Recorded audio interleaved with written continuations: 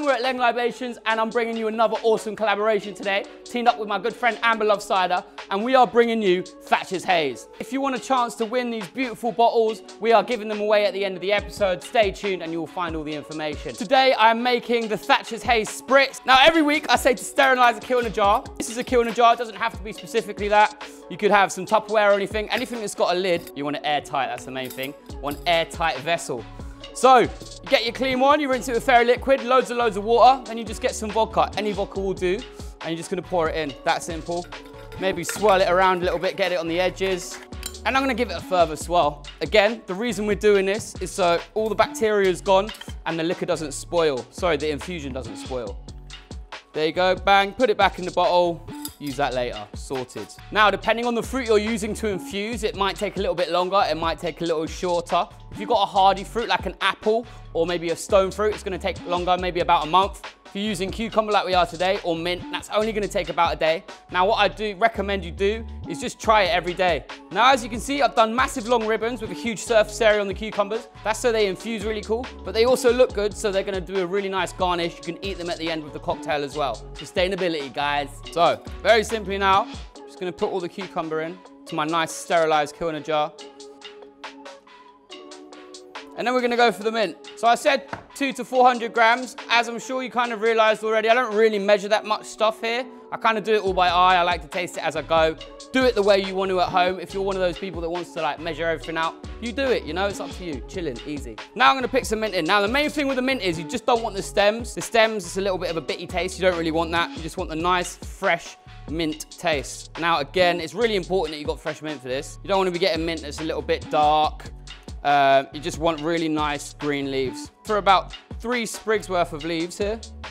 Boom, so now we're gonna pour our gin in. I've got 325 mils of gin. It's non-branded gin today, because when you're infusing it, you want the flavors that you're trying to infuse to come through. No point put in whatever kind of a pink gin in and a load of raspberries, because it's already pink. And then I'm gonna close it. You wanna leave it for a few days, come back to it, taste it, make sure it's all good. So this is the one I've just done now, and this is the one I did 3 days ago. I've been tasting this every day. Yesterday it was all right. Came back to it again today, and the mint and the cucumber is really singing through. So yeah, not that long on this infusion. So I'm using a little strainer here. But yeah, you really don't need that much to kind of infuse it out. But as I said, the main thing is we're gonna keep all this goodness in here, because that is gonna be really tasty as a garnish. It's gonna make it look good. You can post it on Instagram, show all your mates. Bang! And there we have, see, you can see a little tint on it. If you wanted to use a coffee filter, you would take out all the little excess bits, but I don't mind those. I don't mind if it's a little bit cloudy. It's not a problem. We're using Thatchers Haze, so it's gonna be a nice, cloudy, beautiful drink. So the ingredients for this amazing Thatchers cocktail is Thatchers Haze. We're also doing a really cool giveaway at the end of the episode, so stay tuned to find out about that. We're gonna use our gin, 50 ml, and a lime, boom. We're gonna finish it with a lime because limes are nice and crisp. Again, it's refreshing. So first thing we're gonna do is we're actually gonna chill the glass up. So the colder the glass, the less it's gonna dilute, the better it's gonna taste. The way I'm gonna do that is I've got a little bar spoon here. You can use anything that you've got at home, like a fork or a knife. Just gonna twizzle it in, get that glass nice and cold. Then we're gonna get rid of it, but just get rid of the excess water. Get rid of all that water, and then we're gonna top it up again. Look at that, look how cold that is. Who doesn't want a glass like that in this weather? Next thing I'm gonna do is we're gonna try and make this glass look really nice and cool, like you're actually sitting at a bar. I know they're not open at the moment, so we wanna try and feel like we're still living our best lives, you know? So, excuse the hands, but again, this is for me. I'm gonna slowly bend that ribbon in.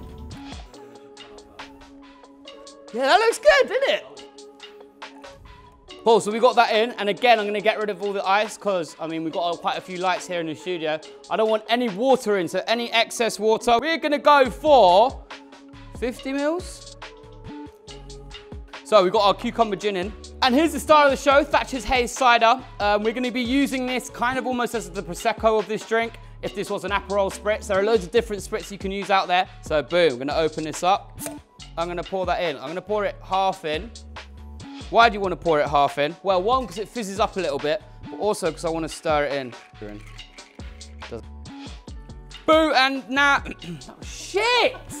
Boo, who am I, Miss Dynamite? So I'm just gonna put a few finishing touches. I want a bit of lime squeezed in there as well, just to add a little bit more refreshing kick. I'm not gonna actually add half, I'm just gonna add 2.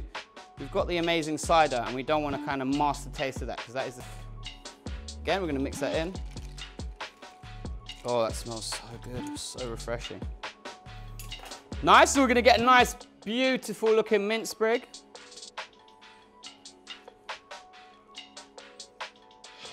And then I'm gonna finish it off with a little bit of a bougie garnish.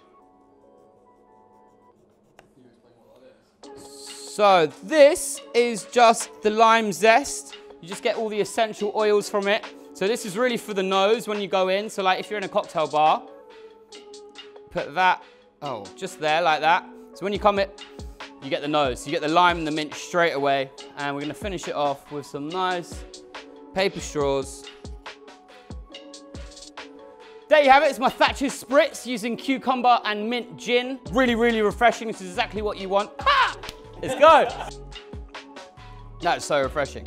Now, if you'd like to try this at home, we've got an awesome giveaway in conjunction with my good mate, Amber Loves Cider. We are giving away from Thatchers 6 bottles of Thatchers Haze cider.